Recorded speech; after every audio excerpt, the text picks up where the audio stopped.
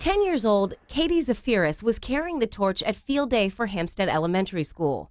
Now she's carrying the torch for the U.S. Olympic team. People are just, really excited to have a little Hampstead girl that's going to the Olympics. But no one has enjoyed watching that little Hampstead girl turn into an Olympic triathlete more than her parents, Bill and Marilyn Hersey. We're really happy that she's reached her goal, but we're just proud of who she is as a person and, that her hard work has helped her reach this goal. I enjoy just watching her go across all the different countries, the people she meets, the places. Bill Hersey has watched his daughter work hard to get here. And like so many parents, he can't help but give her advice along the way. So I say, swim like a fish, bike hard, run fast, but most of all, have fun. No matter you win or lose, or how you perform, make sure you go get ice cream.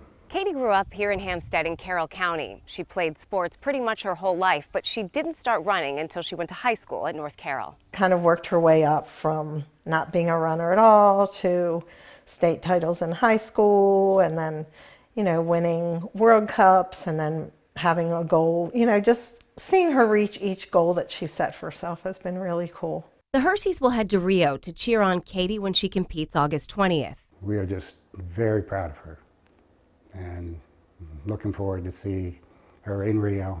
They're not sure they'll be able to talk to her before the race, but they know exactly what they would say. Take in the moment and enjoy this experience. No matter you win or lose, or how you perform, make sure you go get ice cream. In Carroll County, Megan Pringle, WBAL-TV 11 News. All right.